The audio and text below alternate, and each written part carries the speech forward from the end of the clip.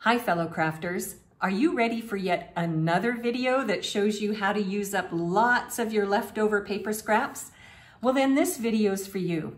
I'm going to show you how to create a beautiful paper pattern element that you can use on the front of your cards that uses up lots of your leftover cardstock in a really fun way. Are you ready to learn how? Hey everyone, I'm Terry and I'm nuts about stamping.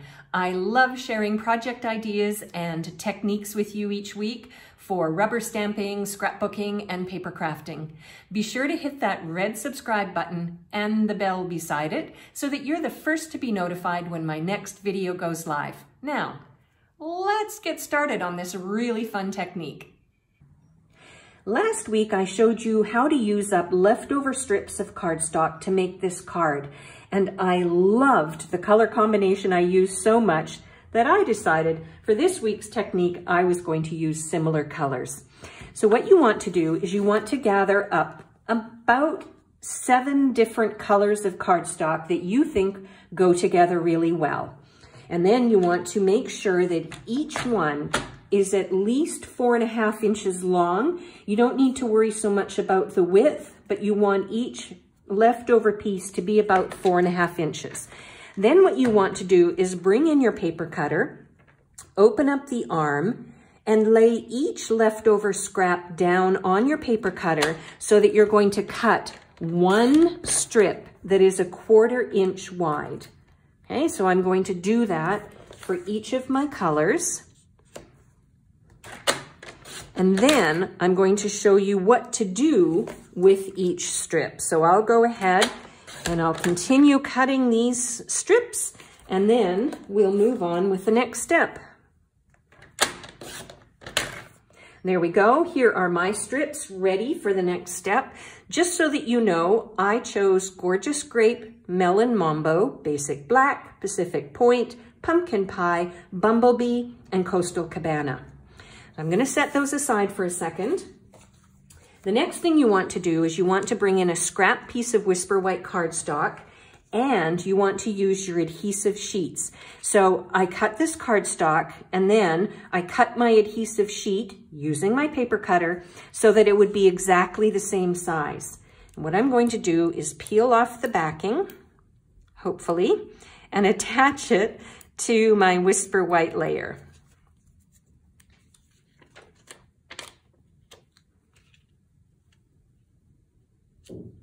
Okay, we've got that.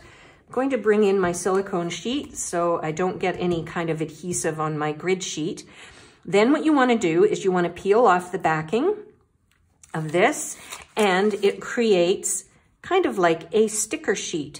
Then what you're going to do, once again, is you're going to lay your strips across in whatever pattern or combination you like best.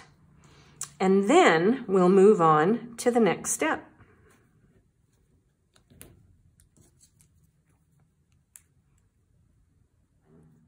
I've attached all of my strips to the Whisper White layer.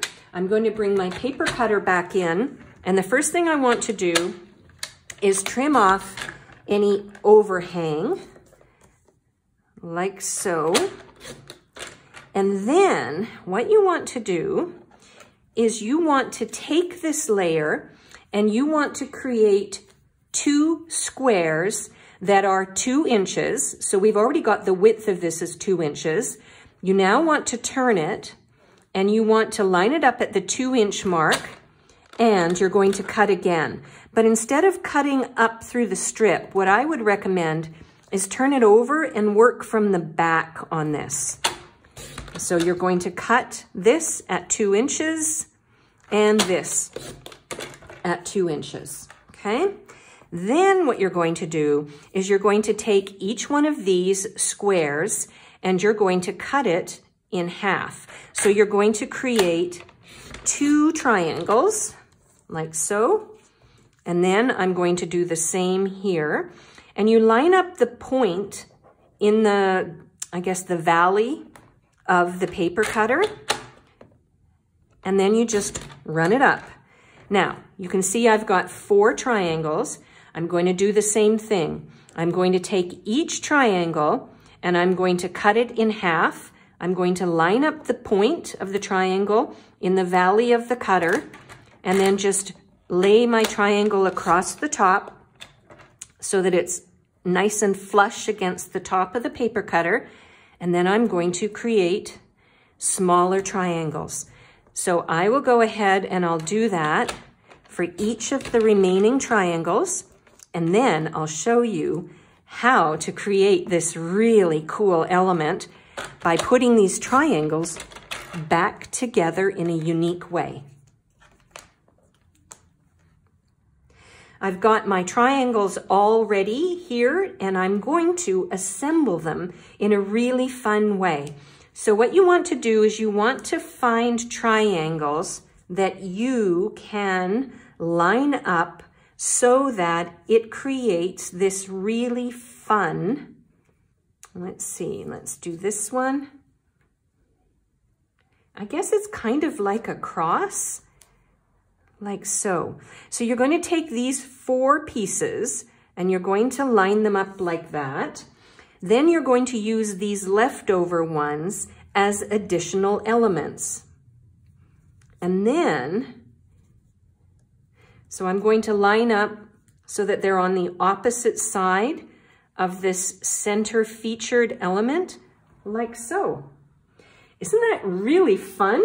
Now, what you want to do next is you want to bring in a scrap piece of Whisper White cardstock and obviously your grid sheet.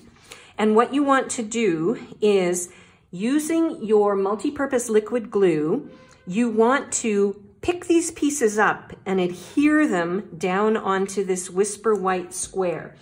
Now, what I would recommend you do is start with the outside elements. Let me show you.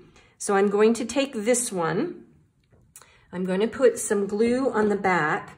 I'm not going to put a lot of glue on the back of it, just enough so that it will stick it down, but it also will allow me some time to move it should I need to.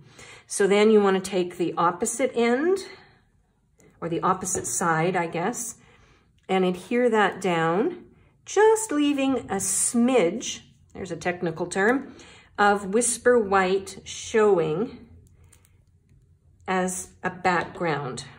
Okay, and I'm going to put this one up here. I love multi-purpose liquid glue because then you can slide it and move it around before it dries fully. Okay, so I'm going to go ahead and I'm going to do the same thing. I'm going to put liquid glue on the back of each one of these, and I'm going to then transfer these and put them inside. And then I'll come back and I'll show you what it looks like when it's all put together. So essentially, I'm going to glue each piece down exactly as I have it here on my grid sheet. Back in a moment. There we go. I have got this element ready to use on the front of my card. So while it dries, let's continue on and I'll show you how I'm going to finish my card. I decided to add a phrase on top of that colorful element by using the thank you phrase that's in the Sweet Ice Cream stamp set. So I have a scrap piece of Whisper White cardstock. I've got the phrase all ready to go, and I'm going to use Pacific Point for my phrase. That is one of the colors in my element for the front. So I want to color coordinate everything like so. And then I'm going to use my tailored tag punch, and I'm going to punch out the phrase to use on the front of my card, like so. And then I think the next decision that has to be made is, what do I want to use as the background for my card? So I could use Bumblebee. I could use Melon Mambo. Here's what Pacific Point looks like. Here's Coastal Cabana. Here is Pumpkin Pie. And here is Gorgeous Grape.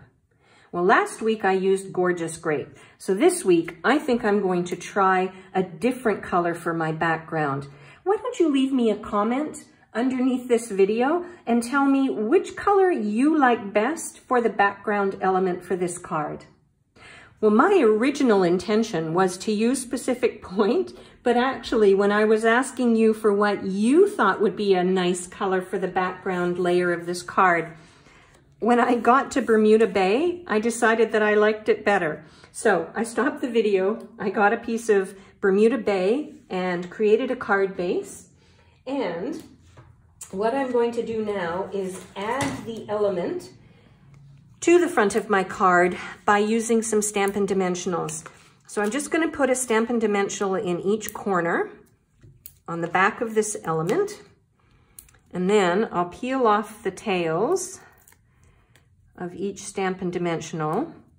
Here's a little tip. I've shared this tip before. If you have a hard time getting the layer off, peeling the layer off, use your thumbnail and really push in the center, and it lifts up the edges so that you can easily add it or easily peel it off and use it. Okay, so I'm going to adhere this in the center of my card on the front, and then I'm going to add my thank you. And I think what I'll do is I'll pop that up as well by using two Stampin' Dimensionals, one on each side, and that will complete my card. Let's have a look. I love the tailored tag because it has these points, so I can make sure that I line it up perfectly on top of my element. And I think that is a fabulous idea and a really fun and colorful element for the front of my card. Now let me show you a couple of other ideas. I have had so much fun playing around with this technique today that I actually made two other cards to show to you. So here's one here that uses the Thinking of You stamp from the Good Morning Magnolia stamp set. I think this stamp set is retiring, so if you like it, now's the time to pick it up before it's gone forever. So I stamped the image, punched it out. I used a strip of the ribbon just to add another element to the front of my card, mainly because I felt that this using all different kinds of blues and a little bit of the greeny blue seemed to be a very soft look on the front of this card, and I thought the ribbon might add just a little bit of zing to it. So this is a much more subtle look as opposed to this really bright look. And then I decided, since on both of these samples, my card base was quite plain, which is fine, but I thought, well, what if I embossed the card base? So I used the, oh my gosh, I think it's called Dainty Diamonds embossing folder. And then I used sort of more fall colors. And then for the I'm Thinking of You, that comes from the Art Gallery stamp set. There it is there, I'm Thinking of You. And then in the matching dies, there is this die. So I stamped the phrase and then die cut it out. And again, I popped it up. So there we go. Three completely different looks, but each one uses the exact technique. I would also love, I think it would be fun, if you would leave a comment below and tell me which one you like best. I'm just curious. It's a lot of fun when everybody gets to share their opinion. If you'd like a complete listing of the supplies that I used to make this card and the measurements for all of the layers, head on over to my blog, www.nutsaboutsstamping.com. And if you want more tips and tricks and technique ideas for card making, I'll leave a link in the description box below so that you can subscribe to my free newsletters. I send 2 newsletters a week with a project idea in each one that you won't see anywhere else. I'm Terry. I am Nuts About Stamping. I hope you'll try this technique someday soon too. Bye for now.